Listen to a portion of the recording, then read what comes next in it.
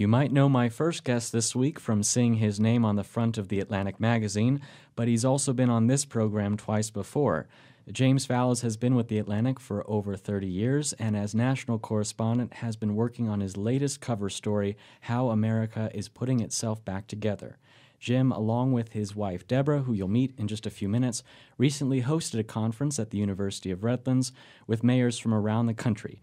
It was called American Futures, the People, Organizations, and Ideas Reshaping the Country, and it was the first of what they expect to be many hosted at the university. So welcome back to Inside the Studio, Jim. Evan, thanks. It's a pleasure to be here again on your show. I have to compliment you on the wonderful conference that you put on January 30th. It was a day filled with panels and Q&A sessions. Attendance included University of Redlands students, professors, and administration, but also other city mayors. And so how do you think it went? I think it went very well, and part of what Deb and I wanted to convey through this conference was both the stimulation and the basically positive feeling we'd gotten in the past 2 years of traveling around the country, including last year when we were based at the University of Redlands, looking at cities and their leaders and their organizations who are finding some way to cope with the economic and political and environmental and other challenges they had. And we had 5 very interesting mayors who traveled from around the country to be here, plus some local supporting casts, including Redlands' own and the U of R's own Pete Aguilar, former mayor of Redlands, now congressman from here. So I thought that they conveyed in their answers to the questions and their discussions with each other some of the sense of just promise that we had seen in lots of different parts of the country. I thought one of the most intriguing points that was made during that conference was when one of the mayors of Fresno said that she takes the mentality of giving credit where credit is due. And so what impressed you most about the innovation of that city? So here's the context, partly about Fresno itself and partly about this mayor, Ashley Swearingen, who some of your listeners may have heard of. She's nearing the end of her second term. She's unfortunately term limited as a liberal Republican female mayor of a Central Valley, California city. The panel of mayors we had, a couple of them were Republicans, Ashley Swearingen and Knox White from Greenville, South Carolina. A couple were Democrats. We had Don Ness of Duluth, Minnesota, and Nan Whaley of Dayton, Ohio. And one is officially nonpartisan, Rusty Bailey from here in Riverside. And the fascinating thing to us is that they ran their cities essentially beyond partisan divides, all the things that we have become so accustomed to in the paralysis and the blame apportioning and just the general malaise of national politics just didn't enter the way that they did their business. So a reason we had gathered them was to say, if we accept the premise that mayors of different parties and different generations and a variety of races and both genders and all kinds of backgrounds were being effective in bringing people together at their local level, what would it take to convert that success, that mentality, that ability to surmount difficulties to the national level where it seemed to be so lacking now? So I was pressing each of them on that point. And the point that Mayor Swearingen made was this business of giving credit where credit is due. And I think what she was saying both implicitly and a couple of times explicitly is that the structure of national politics for the last decade or two has been you first decide who has come up with an idea. And based on whether they are friend or foe, you think it's a good or bad idea, essentially tribal politics as opposed to substantive politics. And she was saying, as did the other Republican in the panel, Knox White of Greenville, South Carolina, that there were some things that the Obama administration, the hated by national Republicans Obama administration, had done that made their life better in having transport plans or coordinating the effort of getting federal grants or whatever. So that was something that I thought for her distillation of what she learned in Fresno included that. Now, Fresno itself, I imagine some of your listeners have been there. It's one of these cities in California that historically has not been a center of glamour.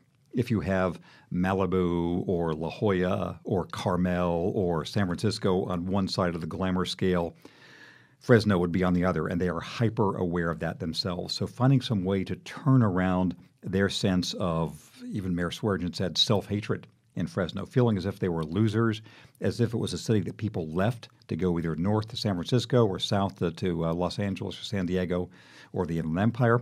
That was part of how they've engineered a tech turnaround, a downtown reconstruction. They're going to be the center of the high-speed rail. So she has a local success story to tell, and she was trying to say what that would mean if we applied that approach to national politics. Talk about art, though, in Fresno, because that was very interesting and unexpected. Yes. So when Deb and I first got to Fresno, we were after we got over our initial shock at how the downtown is really just war-torn, sort of a war zone. They're trying now to make it the focus of a renovation. Was finding what an active arts community there is there. There's an annual festival called The Rogue, which has hundreds of acts from all over the country. It goes on for about 2 weeks. They have public art all over the place. And one of the people who's a producer of the Rogue Festival said, from their point of view, it's not simply that Fresno will be the Bohemia of California. She said, we are the Bohemia of California. And what she meant was, if you're trying to be an artist, either a performing artist or a visual artist of some sort, or even a writer, in San Francisco or Los Angeles, the oppression of rent, of real estate cost, just destroys everything about your life. And historically, bohemias and arts districts have been in places that are these marginal neighborhoods where life is cheap. And so they say Fresno is an entire city where life is cheap. And so that they've tried to make themselves an edgy arts community and do the sort of contrarian thing of changing the narrative of saying, oh, we're a place where real estate is so cheap because nobody wants to be here, into saying real estate is so cheap so you artists can come here and this can be a happening place. And I think it's becoming that. What was the most refreshing thing that you heard at the conference overall? Maybe something you weren't expecting?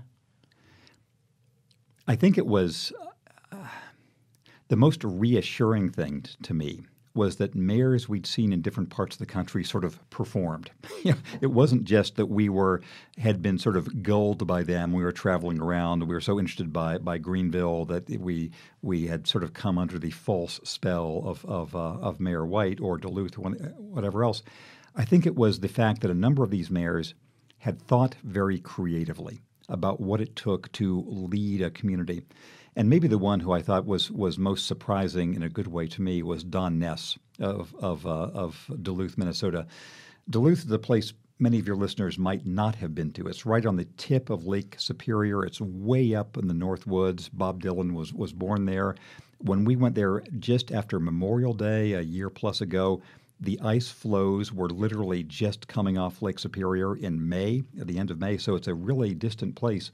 But he was saying how in this Fargo-like remote environment where population had gone down over the last century from its days as a big mining center and a grain center, they were changing the narrative to think, just finding ways to have a contrarian sense of the way we think about ourselves, we need to sort of put in a different direction. And the point I'm getting to here, I've just been thinking about this ever since then, is he was saying that to be authentic with a narrative of a leader and a community and a city, there has to be authenticity includes a note of vulnerability, of recognizing we're taking risks and saying we're going to aim for this or that.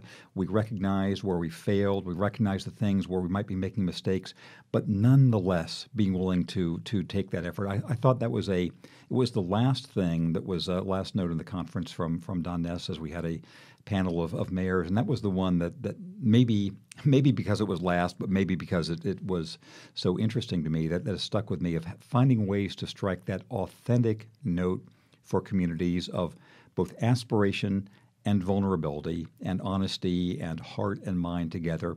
And if there is some way to elevate that from the Duluth and Fresno and Redlands and Greenville and Dayton level to the national level, that would be a real achievement.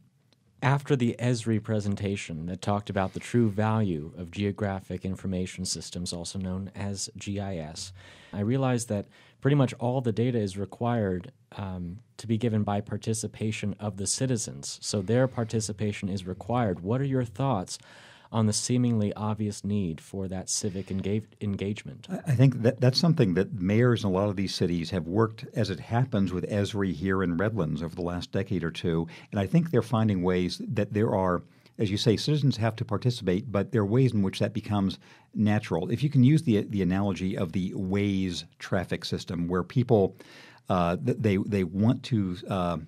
Some of the information submitted there is automatic, the speed of your car. But if you see a traffic camera, a policeman, a pothole, or whatever, you can report that. It becomes part of a public big data set. So, too, in your city.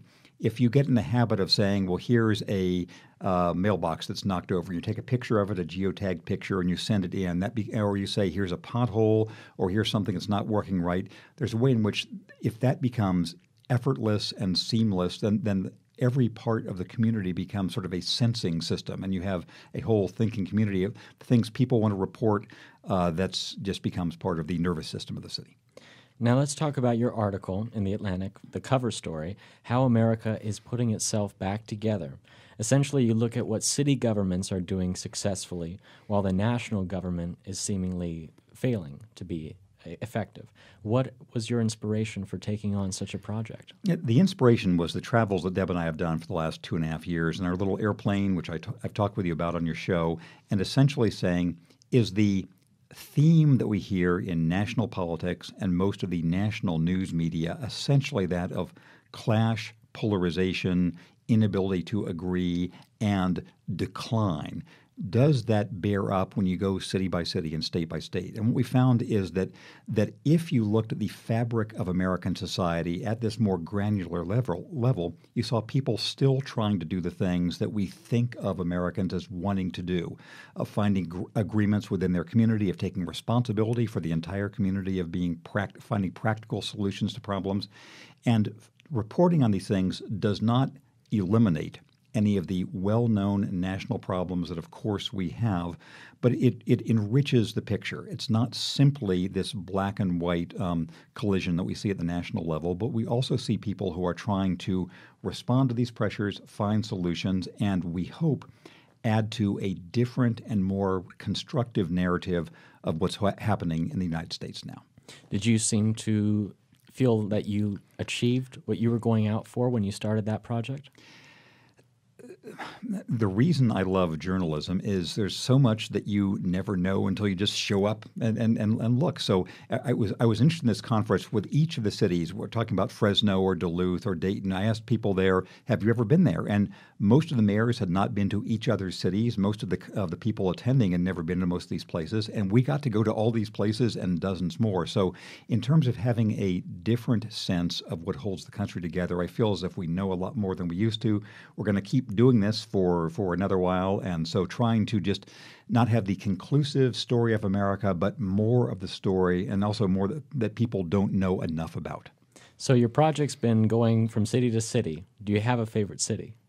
Well, of course, Redlands. I was setting that up for you. Yes. Redlands is the place where we feel most like home. But there are half a dozen cities, including those represented here: Duluth, Fresno, Greenville, Sioux Falls, South Dakota, Columbus, Mississippi, Eastport, Maine, all of which I thought, I'd never heard of these places before. I'd heard of them, but I'd never even considered them as real places to live. And Deb and I keep saying, we could actually live here. We could actually live in Sioux Falls. We could actually live in Greenville. But, of course, we would most love to live in Redlands itself. Well, it's great to have you back home and great to have you back in the studio. Jim Fallows, national correspondent for The Atlantic magazine, thank you so much. My pleasure. Thank you, Evan.